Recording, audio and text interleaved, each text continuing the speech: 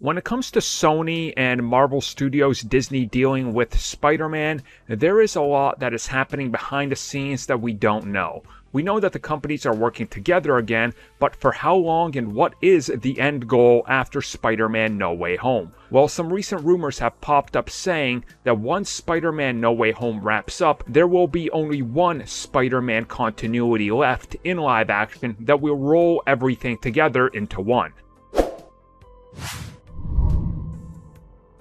So we know that everything that happened between Sony fighting Disney over Spider-Man was due to the fact that Sony wanted to use Spider-Man, specifically the MCU version, in the Sony universe, whereas to Disney was like, well, no, because that doesn't make sense. Your films don't connect to our universe. Now with the multiverse, that seems to have sort of a fixed that because they're going to connect everything in some sort of weird way. There's a lot of rumors and speculation on what comes next and what exactly happens with Spider-Man, because Sony has confirmed that down the road, Tom Holland's Spider-Man will face Venom. Tom Hardy's Venom. So something is definitely going on. There's some sort of crossover and something happening.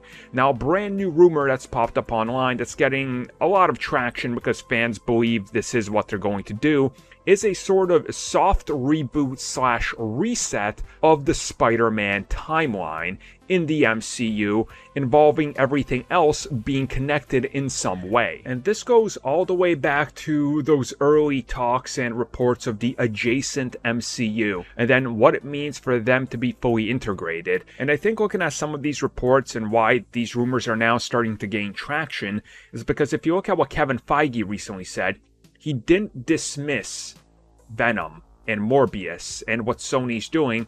Instead, he said, we're going to know more after what comes next with the multiverse. So I think in that sense, it does make some sort of sense that this is how they're going to do it.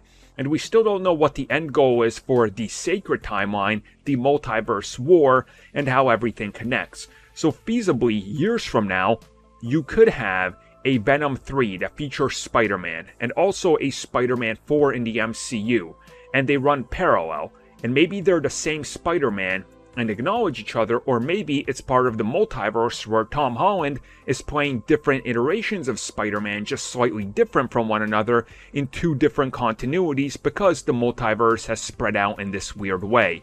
And that way, if they want to reset everything, at some point, once everything with the sacred timeline is restored, they can put it back in order and then fully integrate the Sony stuff in a pseudo-side weird continuity, main continuity, wink and nod to one another, but not actually, unless they're going to let Kevin take the reins on all these other franchises as well, which Disney does now have incentive on.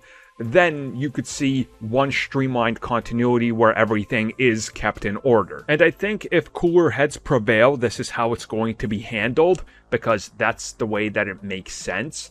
And there's already been plenty of rumors in regards to a Spider-Man 4 or a TASM 3, and you can still have those. They'll just be in their own old continuities if you want, but keep Tom Holland a bridge between multiple different Sony connective universes through the multiverse before you converge it all into one.